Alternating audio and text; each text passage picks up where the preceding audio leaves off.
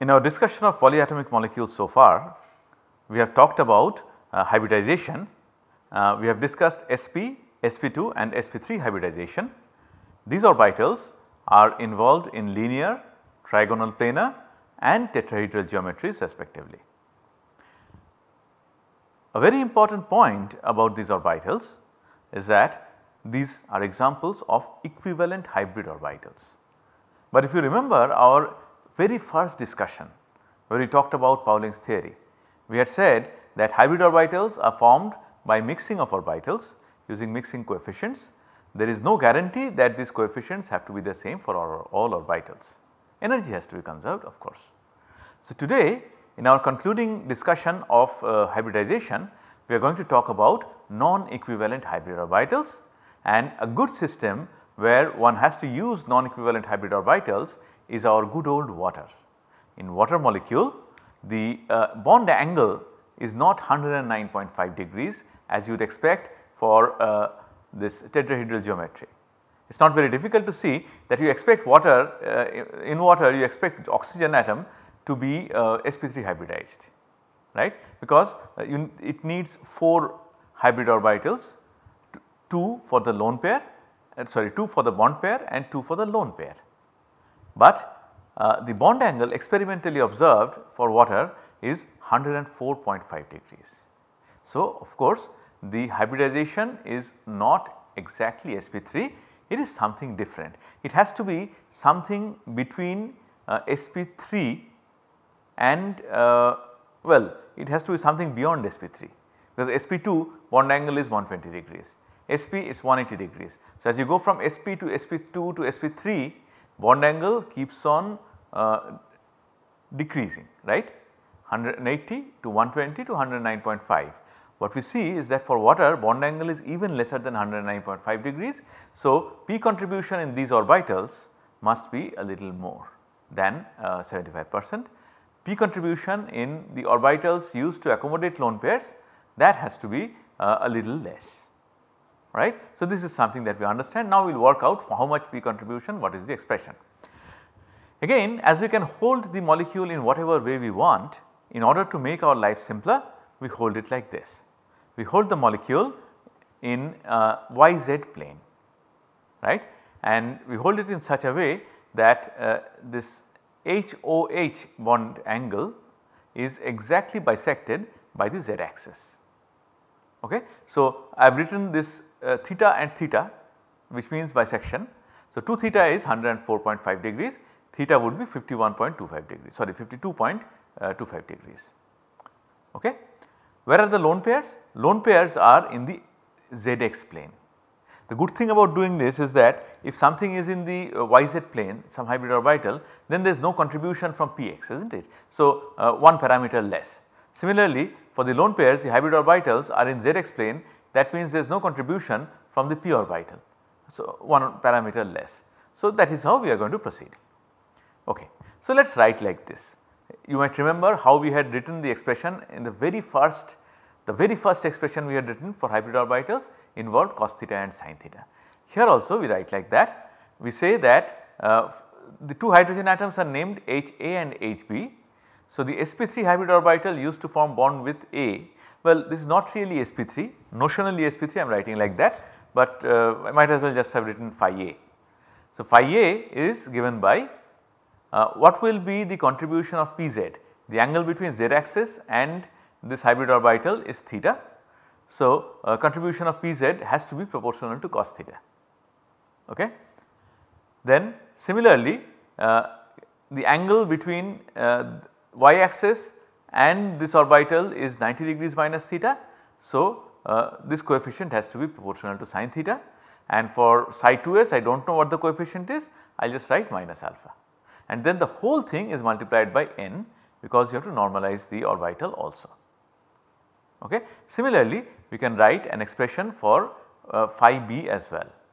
The only difference between phi a and phi b is that this orbital, this hybrid orbital used for bonding with HB is towards the negative side of the y axis. So, here we will have a negative sign. So, we write that negative sign explicitly and write minus sin theta psi 2 p y. But then why have I written a minus sign in front of alpha? We do not have to, it might as well be plus, it does not matter. But the good thing about writing minus sign for psi is this, for psi 2s is this. If you remember, for 2s orbital there is a radial node, is not it? So, the sign of wave function near the nucleus is, let us say, positive, then it goes down to 0 at some point, goes further down, becomes negative here, and then becomes 0 asymptotically after going through a minimum. So, if I just write psi 2s, then it is likely to imply that this red portion is plus and this blue portion is minus. The problem is this, now I am going to mix it with a p orbital, and if you remember our discussion of why that nucleus is in the minor lobe of hybrid orbitals, you can understand that the sign of the inner lobe is actually the sign of the minor lobe. The sign of 2s wave function inside between the nucleus and the radial node is the sign of the minor lobe of the hybrid orbital. So, conventionally we like to keep the sign of the major lobe plus, that is why we use a negative sign for the coefficient of 2s, but it is not compulsory, you might as well keep it positive, it does not make any difference. Alright. So, now to determine the coefficient, first relation that we will use is orthogonality between these two hybrid orbitals. So, this is the orthogonality relation as we know. So, we can write n square, then in bra vector we write phi a sp3, in ket vector we write this, and when we expand this, what are we going to get? We are going to get sum of terms. In principle you have 3 and you are multiplying by 3, you should get that many terms, but it is not required, because we know that when we open the bracket we are going to get terms like, so suppose I take this and this, what will I get? Cos square theta integral psi 2pz overall space. Now this is normalized, so this is actually going to be 1. Similarly, when you take sin theta psi 2py and minus sin theta psi 2pi, you are going to get minus sin square theta integral, I will not even write it, psi 2py in bra, psi 2py in ket, that is equal to 1, and then you get plus alpha square psi 2s in bra and psi 2s in ket vector. However, if you want to take this and this, what will you get? You get minus sin theta cos theta multiplied by integral psi 2p z psi 2py overall space, and we know that they are orthogonal. So, this is going to be equal to 0. So, we do not bother about cross terms like those, we simply open the bracket and obtain this expression, and this further simplifies to this. So, you get n square multiplied by cos square theta minus sin square theta plus alpha square is equal to n square cos 2 theta minus alpha square, that is equal to 0. Cos square theta minus sin square theta is cos 2 theta as we know. Alright, now do we know cos 2 theta? We do. Do we know n? We do not, but it does not matter because n cannot be 0. So, we forget about that. We equate cos 2 theta plus alpha square equal to 0, and we know that cos 2 theta is equal to 104.5 degrees. So, we might as well substitute the value of cos 2 theta here and find out the value of alpha. Is that clear? You are going to get alpha square equal to minus cos 2 theta. So, when you substitute that, this is what you will get. Alpha turns out to be 0.5, and we take the plus root because we have written the minus sign already, and when you use the values of this sin theta and cos theta and sin theta, remember what theta is? 2 theta is 104.5 degrees. So, theta is equal to simply 52.25 degrees. So, cosine and sine of 52.25 degrees are 0.61 and 0.79 respectively, we have got this. What is left to be done? We have to find n. How will I do it? By using normalization. We are going to normalize the orbital, equate to 1. So, you get an equation like this. Okay. Once again, we do not have to bother about anything that involves a product of two different orbitals, and we know that these orbitals are normalized. So, these all become equal to 1, and finally you get n to be equal to 0.89. I am going quickly here because it is very easy, we have done so many things already, we are running out of time. So, in case there is a problem, please do not hesitate to contact us. Okay. So, n equal to 0.89. Now it is done. You just multiply whatever you had earlier sin theta cos theta 0.5 by 0.89, you get the final expression for these hybrid orbitals A and B, and these are the final expressions. What can we find from here? We can find out the S coefficient and P coefficient, sorry, S contribution and P contribution. So, we can find out the S contribution and P contribution from the coefficients, and that gives us percentage P character is 0.55 square plus 0.711 square, this square plus this square, that turns out to be 0.8. Percentage S character is equal to 0.2. So, 20% S character, 80% P character. So, this hybridization is actually sp4 hybridization, not really sp3 hybridization. Now, if I just say it casually, you might think, where did that fourth p orbital come from? The fourth p orbital did not come from anywhere. This exponents here simply are proportional to the S character and P character, that is all. There are only 3, in fact the way I have written it here, only 2 of the p orbitals have contributed, but it does not matter.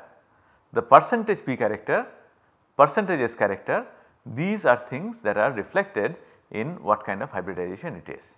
So, we have this interesting observation for that the hybrid orbitals used in the bonding pair used for the bonding pair in water are actually sp4 hybridized.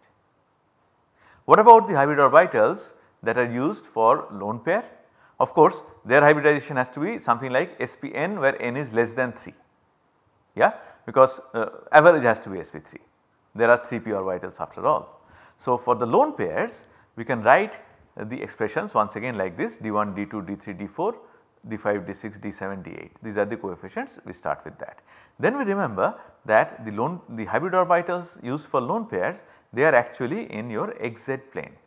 Xz plane means contribution, coefficient of this psi 2 pi is equal to 0. So, d2 dx of course has to be equal to 0. Okay. This is a different perspective of showing the same thing. What do we not know? We do not know this capital phi, we do not know the angle. Okay. So, as we are saying, d2 equal to d6 equal to 0, fine, that is very simple. What more can we do? First of all, let us write the expressions with d2 and d6 set to 0, this is what you get. Now, you have d1, d3, d4, d5, d7, d8. Now, see, it is not very difficult to understand that contribution of S has to be same for both these hybrid orbitals, is not it? Remember the case of hybrid orbitals used for bonding pair, contribution of S was same in both sp4, right. Contribution of P was also the same. In this case, what will happen is contribution of S has to be same, contribution of Pz has to be same, contribution Px has to be same. That is what happened earlier also. Here the thing is that each of the p orbitals involved, right, makes equal contribution to both the orbitals, okay, because they are symmetric. Look at this z axis, look at the hybrid orbitals, okay. The contribution of Pz here will be same as contribution of Pz here. Look at the Px orbitals, the only difference is that contribution of Px will be positive for LP1, contribution of Px will be negative for LP1, but magnitude has to be same. So, we can write d8 equal to minus d4, d5 equal to d1, d3 equal to d7. So, this is what this pair of equation becomes, alright. Now, the matter is not very difficult, we have to find 1, 2, 3 coefficients and we have 2 equations. How will we do it? 3 coefficients, 2 equations, we can actually do it because we do not have 2 equations, we have 4 equations. Remember, we have already worked out the equations for the other hybrid orbitals that turned out to be sp4. Now we have 3 unknowns and 4 equations, no problem. Actually, to start with, we had 4 unknowns and 4 equations. It is just that we have worked out one of them already. Now what will I get then? Total contribution of 2pz has to be 1. So d1 square plus d1 square plus 0.55 square plus 0.55 square, that is equal to 1. For 2s, d3 square plus d3 square equal to 0.5 square plus 0.45 square plus 0.45 square equal to 1. For 2px, 2d4 square plus 0 is equal to 1, right. That is very simple, and from there you work out these d coefficients also. I went very quickly here because I think this is very simple algebra which you can handle by yourself. Please let us know in case of any difficulty. But to end this discussion, what we observe is that in these hybrid orbitals used to accommodate the lone pair, your percentage S character is 30%, percentage P character is 70%, okay, or rather I am saying percentage twice, that sounds little silly. So S character is 30%, P character is 70%. So again this is not sp3, this is not sp4, this is S 2 point something, okay. If I normalize with respect to Z, what is 7 with respect to 3? 7 by 3, right. So I can say S P 7 by 3.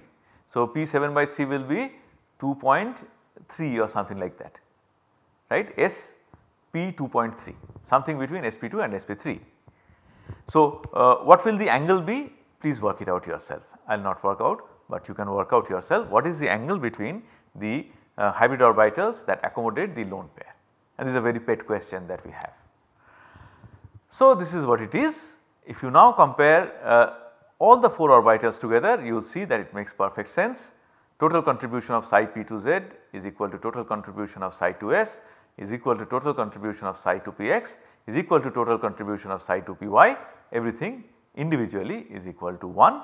There is absolutely no problem. What we have done is that we have used different contributions of these wave functions to construct hybrid orbitals that are suitable for accommodating the bond pair and lone pair, right. That is all we have done. We have synthesized the hybrid orbitals according to the experimental result. Please do not put the cart before the horse and think it is the other way round. Okay. Last point just to mention in the passing is that sp3 is not the only, well sp orbitals are not the only orbitals that participate in hybridization.